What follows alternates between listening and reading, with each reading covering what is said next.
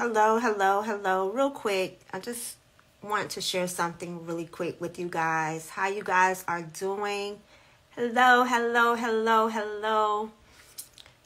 Thank you guys for joining me. I'm not going to keep y'all long. I just want to share some words of encouragement and just kind of speak life a little bit into some circumstances and break some things down real quick.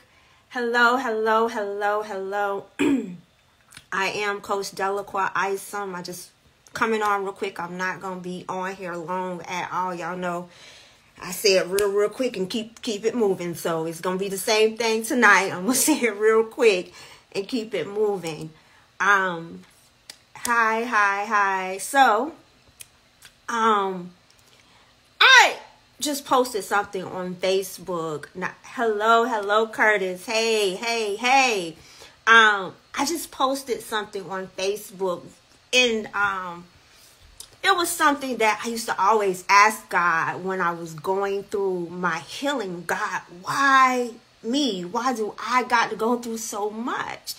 You know, if y'all read the books, y'all know I was molested, raped, went through a lot of domestic violence, and just a lot of emotional abuse, you know, and so it wasn't a one-time occurrence. You know, things were happening repeatedly over and over again. And so somebody inboxed me and they said, you wouldn't believe at age 15, that this person was saying that he asked God the same thing. And God said, why not you? And so that was the same response that I got. Why not you? And to tell me that it was all necessary for what he was doing in my life. And so I remember when I was in my early 20s, and my pastor at the time, my late pastor, y'all would hear me, hey, Mr. Glover. But y'all would hear me or see me post about him from time to time, mention some of the things, you know, dreams that I've had about him and how he comes to me and reveal things to me. And even just, you know, growing up in that season in the ministry with him, he used to always pull me aside and always tell me, your life is a setup for what God wants to do in you. And at this time, he didn't know the ins and outs of my life.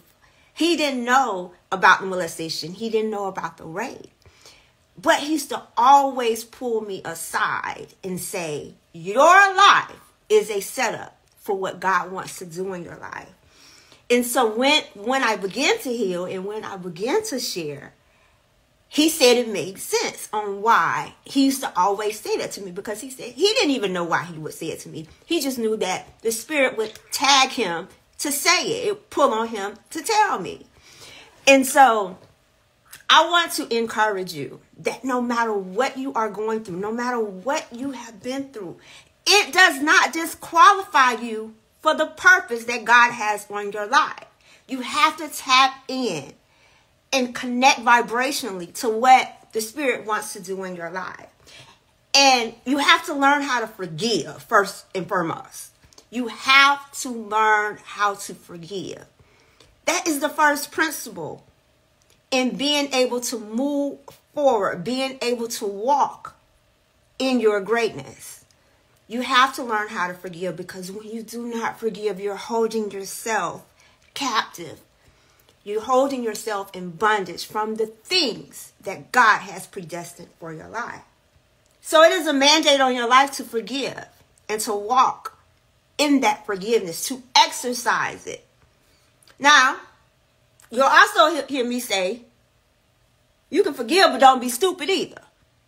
And so you don't have to allow access once you forgive. You don't have to have that person that continues to hurt you in your life front row seats of your life. You have to move in wisdom. So I just simply want to encourage you all that you are not disqualified from your purpose because of the pain that you've had to endure, because of some of the bad choices that you made. That doesn't disqualify you. See, your purpose was in you before you even came out of the womb. So there was nothing that tainted your purpose. God had already placed it there. So no situation, circumstance, or person has anything to do with the purpose that God intended for your life. So we have to get over things. We have to let things go. We have to shake those things off and move with intention with what the Spirit wants to do with you and through you. So that's my time, y'all. I'm done. You know, I'm short, quick, simple, and ain't got to get long-winded. But always know that there's greatness on the inside of you and there's purpose on your life. Tap in greatness. I holla. You know it. Auntie got you.